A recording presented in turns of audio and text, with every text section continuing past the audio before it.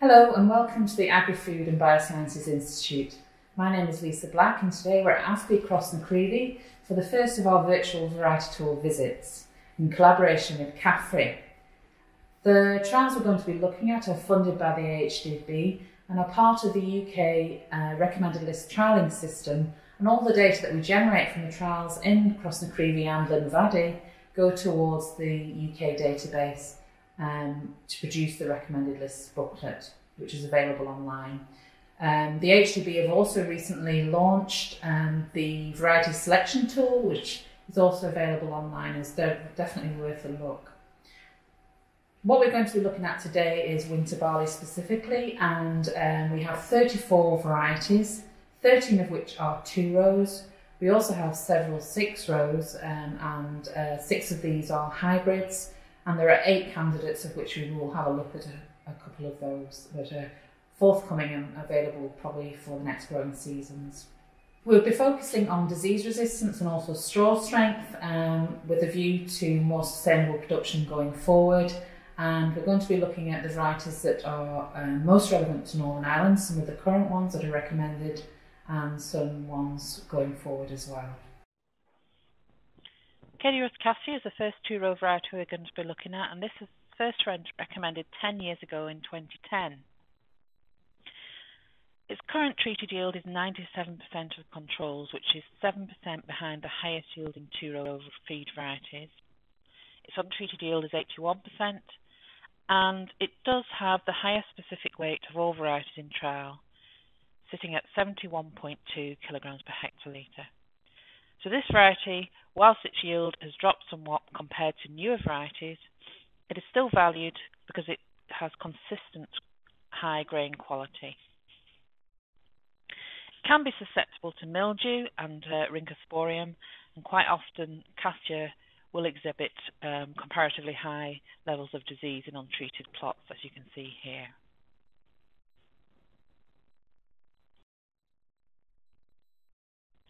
AFBI Venture is one of 3 2-row malting varieties that are recommended on the HDB list, and as these are grown for quality rather than yield, they're generally not popular in Northern Ireland.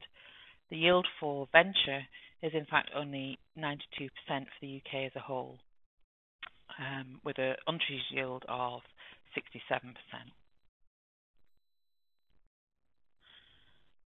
Tower has been around for a few years now and is currently sitting at 99% of treated controls in treated trials. It's 2% higher yielding than Cassia, but 5% lower yielding than the new variety Hawking and LG Mountain. Untreated yields are 73%, so quite a high drop between untreated and treated.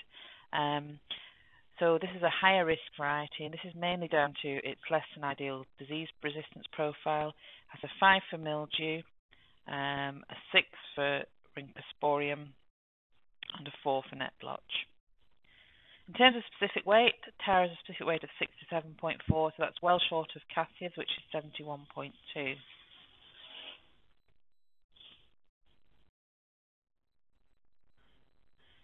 Orwell was first recommended in 2016, and its current treated yield is 102%, so it's only 2% behind the highest yielding varieties on the AHDB winter barley recommended list.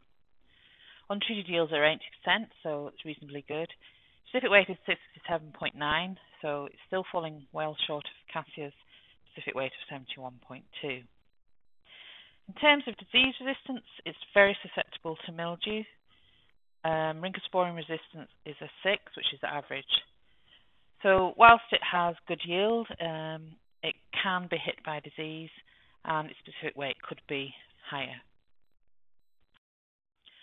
Craft is a 2-row malting variety and is grown for specific end-use requirements. And in terms of a 2-row feed, it doesn't really meet the mark for yields. Its treated yields of 96%, untreated yields of 77%. Surge was first recommended in 2016, another 2-row feed variety with short straw and high specific weight. It performs best in the east and west regions, and it gives good yields in untreated UK trials as well, so it has good overall disease resistance. In fact, its untreated yield is 87% of controls, which is actually one of the highest on the list. terms of treated yield, its treated yield is 101% of controls, which is only 3% behind the very highest yielding varieties, which are, as I said previously, Hawking and Mountain. KWS Cresswell was first listed in 2017.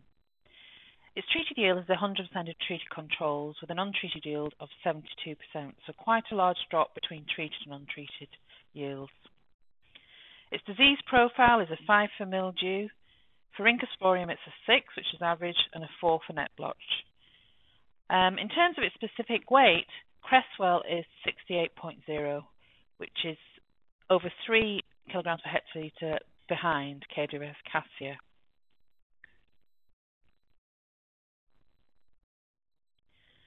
Electrum is a third of the two-row malting varieties, and like the other two, its yields tend to be lower than those of the two-row feed varieties. 97% treated yield with a low 79% for untreated yields.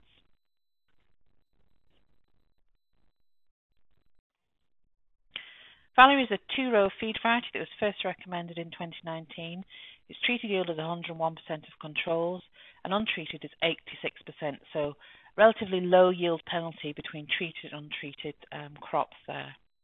It has a good disease profile, and it also has good specific weight.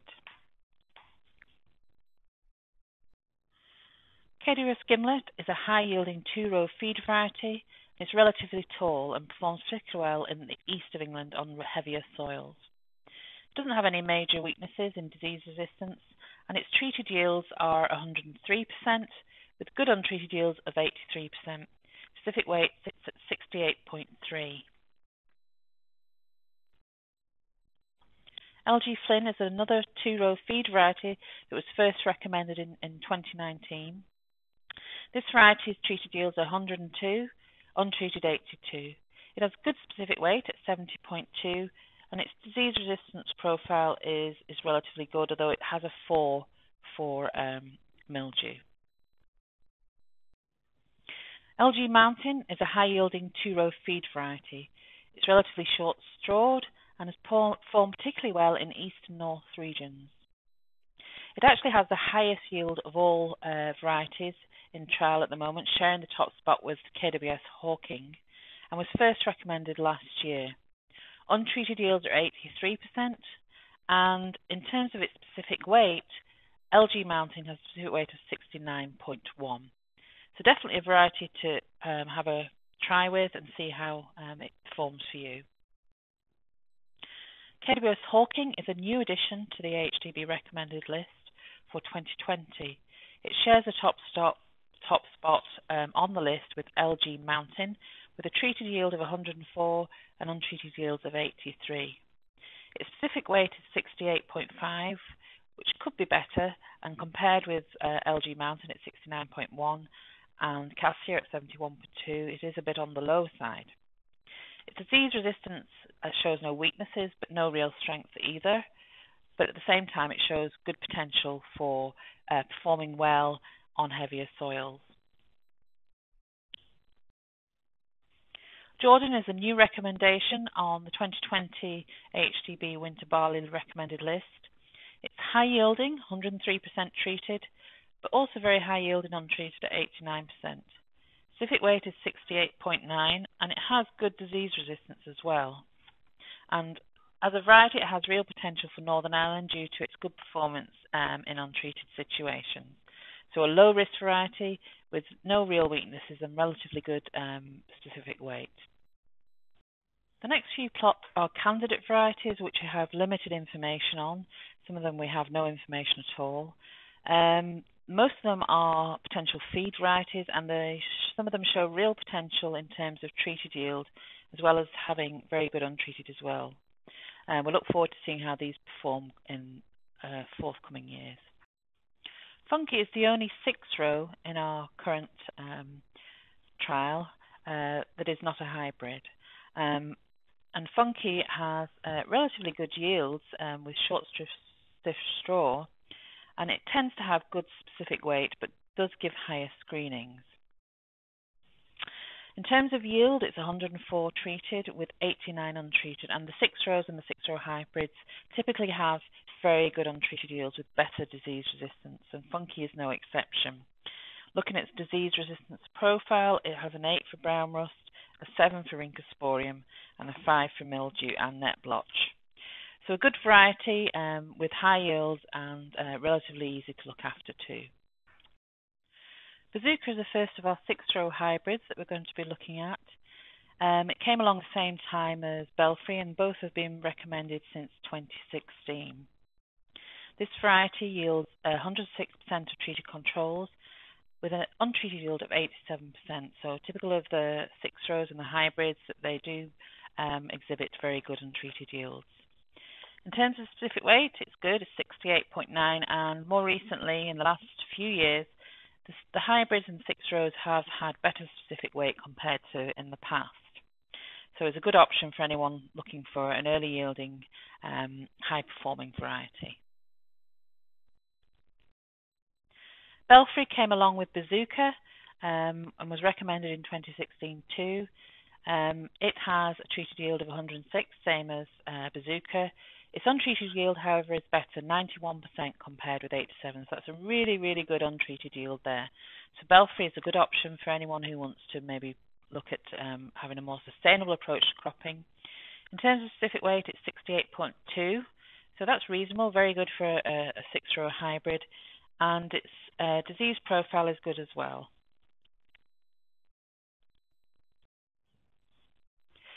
Libra is another 6 row hybrid that was first recommended in 2018. Treated yield of 103, untreated yield of 83. So its yields actually aren't significantly higher than those of the 2 row feeds. However, it does have good specific weight of 70.8 and 7 for standing power.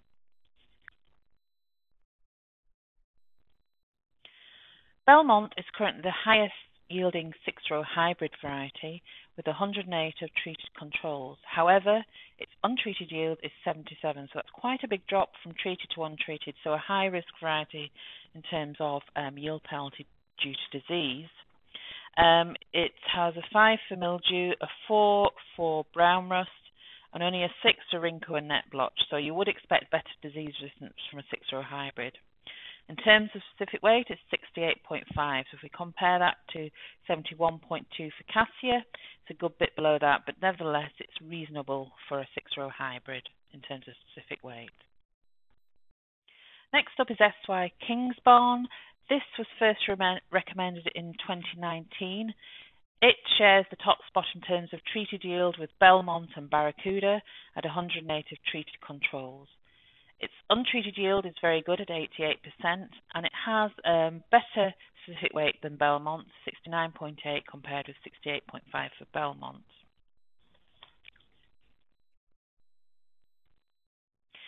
AFBI Barracuda is a third 6 row hybrid which has a treated yield of 108.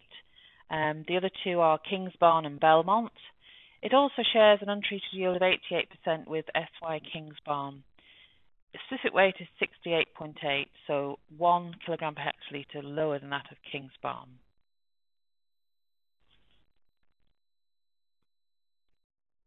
There are currently 3 6 row hybrid candidates in trial, which we have very limited information on, other than to say that obviously they are showing good potential in terms of treated yields, but we need to watch how they develop in terms of trials going forward.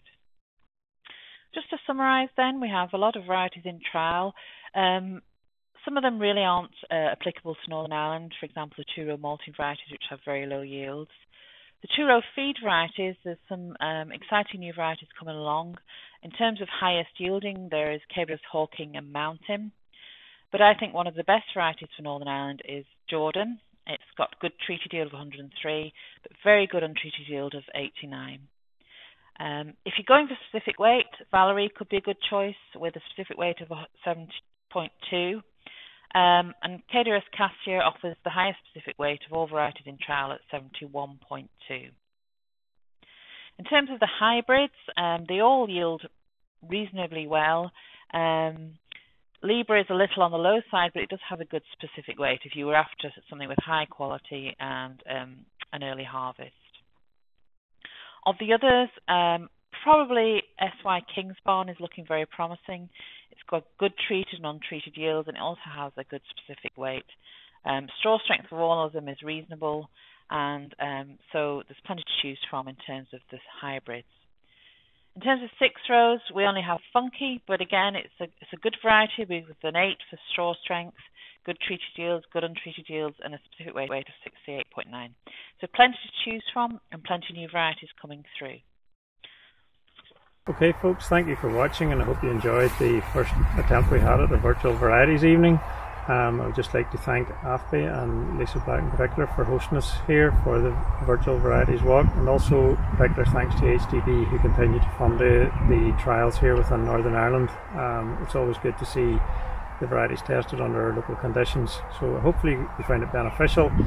Don't forget the online resources from AHDB as well, the variety selection tool and the recommended list app, which is now available for download if you want to have any further details on the varieties. Okay, thank you. Keep safe.